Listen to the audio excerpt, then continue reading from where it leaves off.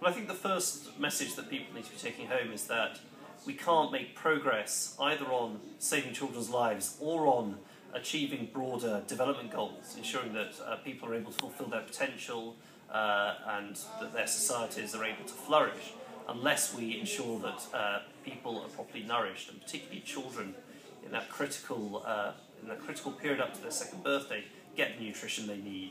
So that's the first. I think that's the first key message. I think the second is that not enough at the moment is happening to tackle malnutrition. We've got 170 million children around the world suffering from chronic malnutrition, and those children are at much higher risk of dying before their 5th birthday, but they've also faced a lifetime of thwarted opportunity.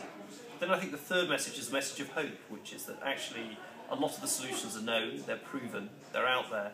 There are countries that have already made good progress in reducing child malnutrition, and we need to act on those lessons and ensure that they're applicable widely.